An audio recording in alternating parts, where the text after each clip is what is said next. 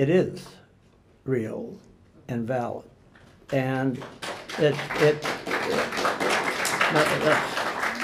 Secretary of State Bill Gardner is standing up to Chris Kobach, the vice chair of the Election Integrity Commission. Kobach questioned the results of New Hampshire's 2016 election because about 6,500 people voted with an out-of-state ID, which is legal as long as the voter intends to be domiciled here.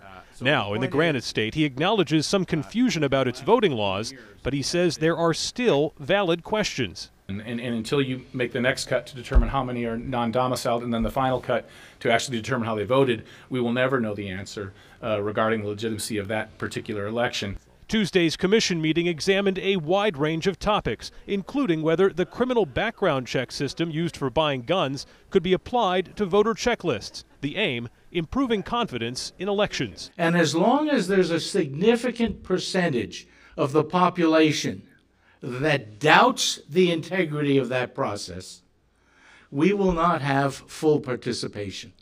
But the commission, initiated by President Trump, also drew a protest. You have one party trying to make it harder to vote for people who they think are less likely to vote for them.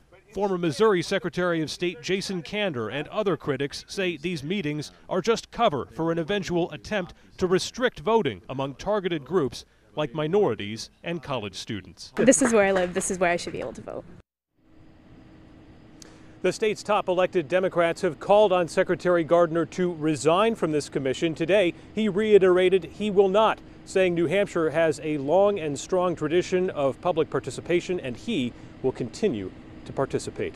Reporting live on the campus of St. Anselm College, Adam Sexton, WMUR News 9.